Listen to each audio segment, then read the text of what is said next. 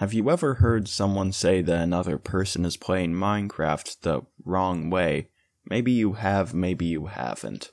I certainly have myself, but more often than not, the idea of a right way to play Minecraft and a wrong way exists in the background as a subconscious idea. A concept typically created by those who prefer a certain aspect above the others. So what is the right way to play Minecraft, or what is the wrong way? Well, it will vary from who you ask, but honestly, to think that there is a right and wrong way to play Minecraft is kind of missing some of its major theming. So today we are exploring a pretty niche topic, pretty deep within the Minecraft community. So I hope you will join me on this journey into the argument of the right versus the wrong way to play Minecraft.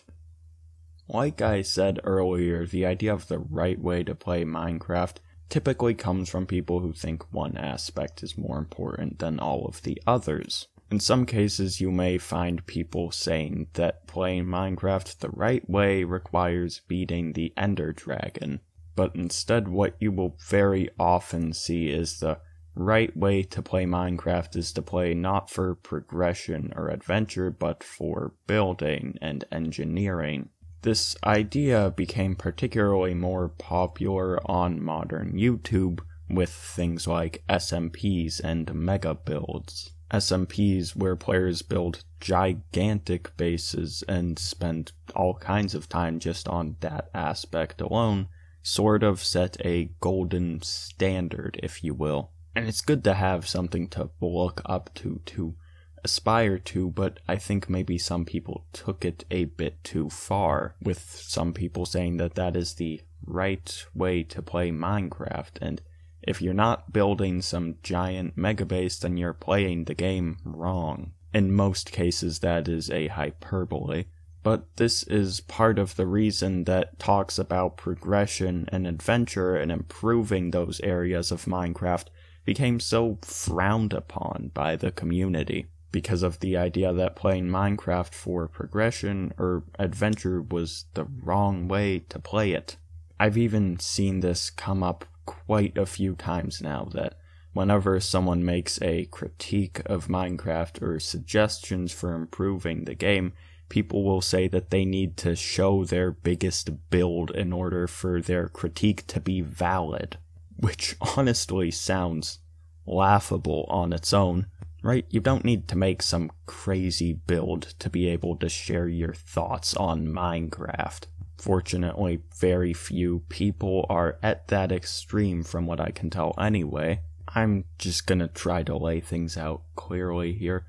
There is no right or wrong way to play Minecraft. There never has been and there never will be. You play Minecraft your way, the way that you enjoy, and in a sense everyone is playing the game the right way then, technically. So maybe there really is a right way. Every way. If you don't beat the Ender Dragon, that's fine, you're playing Minecraft the right way. If you don't explore every single structure, that's fine. If you don't even build a house, that's fine, you're still playing the game right. If you don't fight any mobs, you're still playing correctly. If you won't make any mob farms or whatever, that's okay also. If you don't like a certain aspect of the game, then you don't need to engage with it much. To some extent, you will have to pretty much engage with every aspect at least a little bit, but you can severely mitigate it if that's what makes you happier. Now, I know probably the most controversial thing I just said there was that you don't have to build a house or anything to be playing Minecraft the right way, but I will stand firmly by that statement. All of Minecraft's core aspects are important, and building is only one of 5. Progression isn't the point of Minecraft, and neither is building. The problem with this entire argument of the right way and the wrong way is that as soon as you set a standard, people will then expect others to make that standard. And if they don't reach that, if they don't make some mega base with a bunch of mob farms, then their thoughts won't be considered valid. That's luckily not the case for everyone, but I know that it is for some. But if you really think about it, if you say you have to fully immerse yourself in building to be playing Minecraft the right way, then that also goes for every other one of the aspects. That means in order for you to play Minecraft right, you also need to fully immerse yourself in progression, adventure, engineering, and combat. To play Minecraft the right way, you would have to not only make a mega base, you would also have to defeat the Ender Dragon and get an Elytra, have to set up a bunch of mob farms, have to explore every single structure in the game, and fight every single enemy in the game.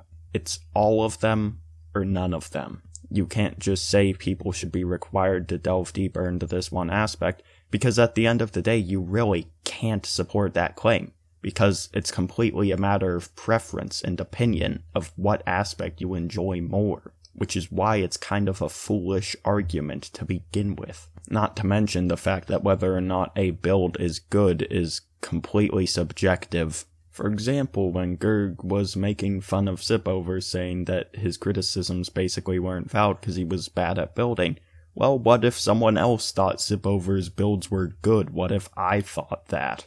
For the record, I don't actually think his cobblestone hut was incredible, but you get what I mean. It's impossible to say you can't criticize the game because you haven't made a good build, because there is no definition of a good build. Just as there is no definition of a right or wrong way to play Minecraft. Because Minecraft is much about the player's freedom and ability to express themselves. And trying to say that there's a specific right way to play the game takes away from both of those things. I can't truly have freedom if there's already a right and wrong way to play the game, can I? And I can't really express myself if there's a right way that I should be playing the game either. I mean, for crap's sake, it's Minecraft. People should be able to play the game how they want and enjoy without being mocked for it or people saying that their opinions are invalid. If the only blocks you placed down on your playthrough were a crafting table and a furnace, and you still had a good time, that's great. So long as you played at least one of the core aspects, your criticisms can still be valid. So honestly, I find it kind of ridiculous that people who like to share their thoughts or opinions on Minecraft are being pressured into having to build more just so that their thoughts can matter. Maybe you could say there's an ideal way to play Minecraft to fully immerse yourself in every aspect, but that's different from a right and wrong. Or, maybe I'm just crazy, but I hope what I said here today makes sense to you all. Like I said in the intro, this is a very niche and specific ideology that I covered here today. But I still think it's important to talk about. That's why I covered it. So that'll do it for this video. Hope to see you in the next one, and for now, goodbye folks.